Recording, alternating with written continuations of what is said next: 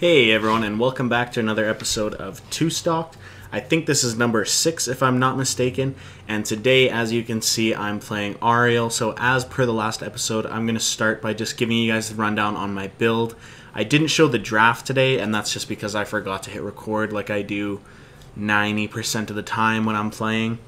So my level 1 talent that I took that you did not see me take was increasing clarity, and that is the wings quest, the one that makes it so that the more of those that you land, as you can see I just got a point there, the more you land, the more damage that it does over time. And the reason that you take that at level 1 is frankly because the other ones are trash. At level 4 you're going to see me take Majestic Span. That's the one that just increases the radius of it by 15%. And this is kind of another weird throwaway one with Auriel where you don't really know what to take. The other ones are pretty niche in that they only activate when you hit people against walls with your lash move, or whatever the crap that move is called, the whip. The one of them is a quest that only starts after you've hit 6 people into the wall, and it boosts the damage, which can be pretty fun late game, but it's just so niche that I find myself having trouble taking it a lot of the time unless I know that it's going to be like a high, I don't know, a map with a lot of clutter, or playing against idiots that I'm landing it a lot on already, I might chance it. But for the most part, it's a better idea to just go with the safe talent that you know you're going to get a lot of usage out of. That Majestic Span is always a safe pick that you're going to get to use a lot. At level 7, this is one where you kind of got to take it as you go. This game I take Energized Cord, and that's the one that makes your auto attacks give you more energy, and that's nice because it's just very consistent. The other option at this one is it gives, what is it? Oh, it gives energy based on damage that your team takes. So it's good if you're like hatting a tank. So both of those talents kind of save you if your DPS aren't doing a good job of increasing your clarity. But I preferred the auto attack one. It's just a little bit more consistent. At level 10, I take Aegis, and that's just because Aegis is maybe one of the best alts ever. You make someone go invincible, and you basically turn them into a bomb at the same time. Sometimes I'm super tempted to take Res because it feels like a nice button because there's so many idiots that just suicide for no reason. It's nice to be able to just bring them back, give people a second chance, and it kind of can save you sometimes when you have people that will just die for no reason. Like a lot of the time in Hero League, you'll see someone go in and die, and it's nice to just like, now you have a button that means that you can let that idiot suicide, and you'll be able to give him a second chance. But it does kind of make you feel a little bit weaker when you're all 5 up. So I want to go with a talent that is just gung-ho trying to win the game, and I feel like Aegis is that. At level 16, I went with Reservoir of Hope this game. And the other two options are the ones that are either going to A, empower someone's spell power that has the crown, or B, increase someone's attack speed that has the crown. So in this game, I was not impressed with my DPS right from the get-go. That's kind of why I took the level 7 talent Energized Core, because it just makes you a little bit more self-sufficient. And same with this one in Reservoir of Hope. That's kind of the one that's just you're going to be doing your thing in getting energy. A lot of the time if someone's carrying, or if I'm noticing I have a really good player on my team, like sometimes there'll be a good Vala or a good Kayle Fast, then I'll take the talent to boost that Vala or boost that Kayle Fast, and then that's a good move. But this game I wasn't impressed with my teammates, so I took Reservoir of Hope. And finally at level 20, there's a couple good options depending on the alt that you've taken. This game I took Shield of Hope, and that's the teamfight one, right, along with Aegis. I want to take the talents that are not trying to bring back the game. I'm trying to snowball the game, right? So I took the talent that'll give your team that big clutch shield when you're deep into a fight, and you'll see me use it later, I think. And that is it for the build this week. So I hope that that's helpful to anyone who's playing Auriel. This is maybe like, I got Auriel to level 5, and this is like my second game in ranked as Auriel, and I don't look at guides. The reason I don't look at guides for talent builds and stuff is because a lot of the time I know that I'm not good enough to be getting the max out of every talent, right? So it doesn't necessarily mean that what the highest win rate talent is, or the mathematically most efficient talent to take is going to be the best one for me, because I don't play the most efficient game because I'm not that good at the game. So you want to try to make your build for yourself. Like, for example, at level 4, if you're amazing at hitting the whip and sending people into walls, then don't take the increased wingspan. By all means, take the quest one if you're going to be whipping people, and you can start exploding people, right? Maybe this game would have been a good one to take it, because as you can see, Nazebo's hitting a lot of walls right now, so I'm getting free whips off. Yeah, I kind of do that with all of my builds. I don't really look at the build guides too much. I just kind of do my own thing. Sorry for that rumble there, getting a phone call. That's my girlfriend, and I have a feeling I know why. It's a couple weeks ago, I was the designated driver for my brother's birthday, and I got a text message the other day, and it's this person, my brother's friend's younger sister and her boyfriend apparently left a bag in my car full of like all their favorite clothes. And they're asking me if I can A, find it, or B, can they come pick it up? And I know they live right beside me, so I was like, I'll have a look for it. If it's there, I'll just drop it off for you guys on my way home. So I have a look around for it. I don't find it. I'm dealing with, somehow from the same phone number, I'm half talking to the younger sister, half talking to her boyfriend. And it just, eventually she, like, the girl, I can't find this thing. And I've searched like 4 different times for my car. And they keep on going from like, okay, no worries, we must have left it somewhere else. And then coming back to me and being like, hey, we definitely left it in your car. Literally back and forth 4 times like that. Until finally the girlfriend goes, oh, I'm just going to ask your girlfriend. And she texts my girlfriend when I'm with her. And she goes, hey, would you mind looking in Ben's car for this? As if I didn't check. She goes, and then Linda responds, be like, okay. At first, I said, I was like, look, I probably know what's in my car better than she does, considering I drive it every single day. And she's like, okay, thanks for checking. And then texts her right after. And she goes, I just don't trust guys to search for things. And I was like, okay, first of all, screw you. I looked 3 times in my car for something that you left in my car for like 2.5 weeks. And it didn't turn up. And second of all, like, it's just frustrating. Second of all, it's just frustrating. How about that? I don't need a point because the first one was good enough and I was frustrated enough.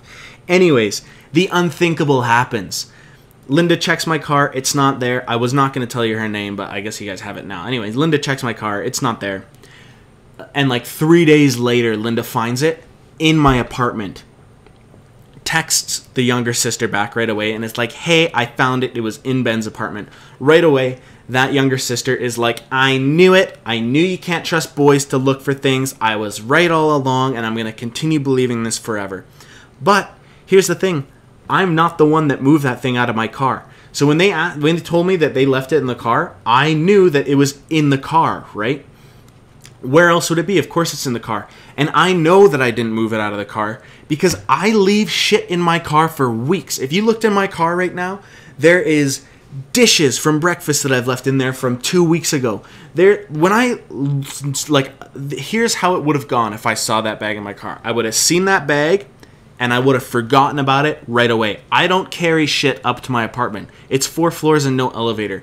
If I don't have to carry someone, if it's not groceries that are going to go bad that night or my work bag for the next day, that gets left forever. Not a little while, forever. And it's a flaw, okay? I'm a slob. My car is fucking disgusting. But I didn't move that fucking backpack. Linda moved that backpack. I don't carry shit inside. She would have brought that in, forgotten about it, and then 2 weeks later, she's the hero for finding the bag, and I'm this dickwad that didn't even bother to look in my own fucking apartment for the bag full of their favorite clothes, right? Yeah, and but who am I going to tell? What am I going to message them? Be like, hey, just so you guys know, I'm glad you found your bag, but that was Linda and your guys' fault that you couldn't find them, not mine. So those guys are going to forever think that I didn't give a shit about their bag, even though I looked in my car like 4 times.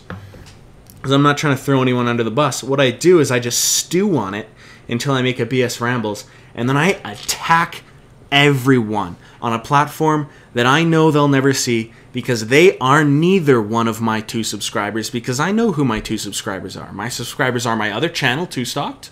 So me, I'm always a big supporter of myself. If you're not going to support yourself, who's going to? And Linda is my other supporter.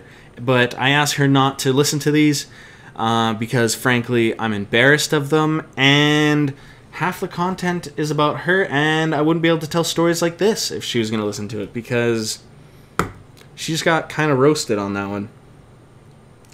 Yeah, like, I don't feel good about my car being as messy as it is. If you go in there, there's literally, like, oh, God, the passenger seat, it's flush. Where the seat ends and where the footwell should begin is just flush with fast food wrappers.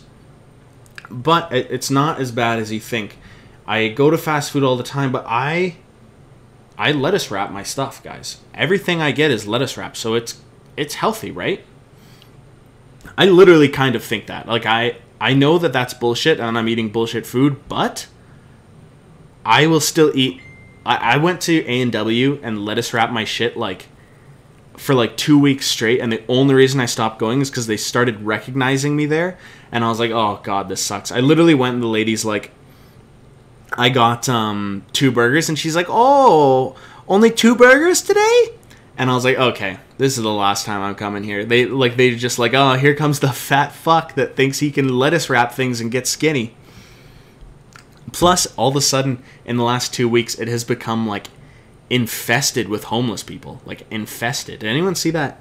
If you're actually watching this, that Cassia pathing glitch that happens all the time. I posted it on 2Stocked a little while ago too, if you want to look at it. Because I was playing Cassia and I had a pretty good one happen where I did like the full 360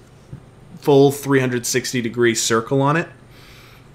And I had never seen it before. I thought I was the only one that had seen it before. And then, lo and behold, I see it posted on Reddit like a week later. I was like, shit, I should have posted it on Reddit when it happened. People loved it. So I stuck it in the comments. Mooched some of them views, you know? What else did I want to talk about? Oh, the lettuce wrapping thing and the influx of homeless people around this A&W. I ended up, some homeless guy came up to the window of my car while I was eating outside, because I usually just sit in my car and eat it. And he asked for food, and I was like, shit. Like, it's hard. It's easy to say no to someone asking for money. It's hard to say no to someone asking for food. He's like, sorry, we're just super hungry. I was like, how can you say no to someone who's literally asking for food and saying that they're hungry? He said it was for his aunt, but I looked at his aunt, and his aunt was fat as shit. She's way fatter than I am. I was like, what? How much fucking A&W are you getting off of people today? Because she is a healthily sized woman that's not missing many meals. And frankly, neither was this guy either. Anyways, I end up giving this dude half of my onion rings, and I was like, I'm never coming here again. I get made feel shitty by the person at the window, and then shaken down for half my rings afterwards. I was like, I'm gonna find somewhere different. So I've been craving McDonald's, but they don't let us wrap their stuff, so it's not healthy enough for me. If they ever start lettuce wrapping their stuff at McDonald's, I may literally die, like, pretty much immediately after. Oh, I screwed up that heel there. He probably would have died anyways, but still sucks. And then I whiff that. This is a rough fight for me. This was a fun game. This is why I decided that this was the game I was going to use. Not necessarily because I played that well, but because usually I'll pick games, you guys probably know, I'm cherry picking the ones that I get MVP on and stuff like that I have some flashy play. But this one, we just brawled in this top lane for a super long time, and it ended up being a really fun game because of that. Yeah, this is probably one of my favorite ranked games I've maybe ever played. I think I told these guys that towards the end. But these, yeah, so I've been craving McDonald's, but they don't let us wrap anything anymore, so... And what do you mean anymore? Everyone's just starting to do it. Like, we got Carl's Jr. in Canada. If anyone's listening from the States, you're like, wow, you guys don't have Carl's Jr.? Let me tell you something. We don't have shit for fast food. It's not like it is there. We have A&W, McDonald's, we have very few Burger Kings, and then we have like 2 Carl's Jr.'s in our entire city. And I can't think of any other fast food joints. Oh, we have Wendy's and Arby's, but there's like, again, Arby's is like Carl's Jr. There's like 2 of them in the entire city, so you don't really have options. But you don't really need options because McDonald's is the best, unless... Oh, I'm so jealous of Jack in the Box. You guys have Jack in the Box. That's amazing. Yeah, all this fast food ravages my system. If you've listened to any of the other episodes, you've probably heard me talk about the one-ply toilet paper in my office, and that I think it's a conspiracy to keep people out of the bathrooms.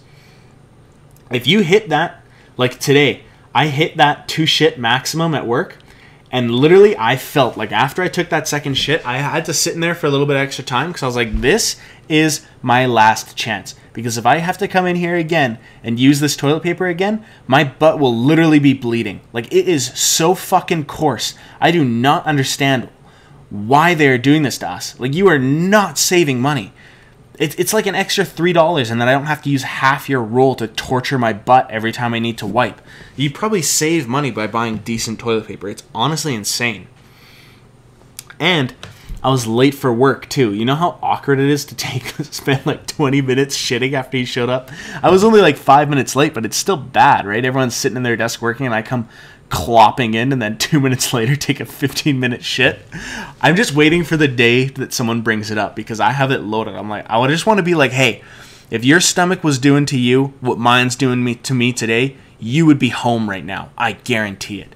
Like, no one's coming to work. You be at home being like, I think I have food poisoning. For me, it's just fucking Wednesday.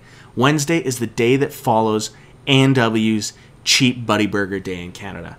And I destroy that on Tuesdays. And then I come in on Wednesday and I spend a lot of time pooping. But as long as they don't realize what I'm doing to myself on Wednesday, I think I remember to fast forward. Oh, man. This is embarrassing. I think I fast forwarded it, but I also went AFK and I'm probably snacking right now.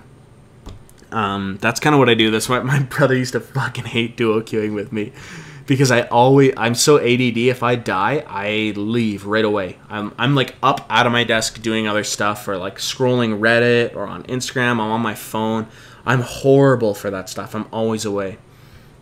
I was laughing because the reason I was late was because there was an accident on the road in front of me like 2 days in a row. And I was almost late 2 days in a row because of it.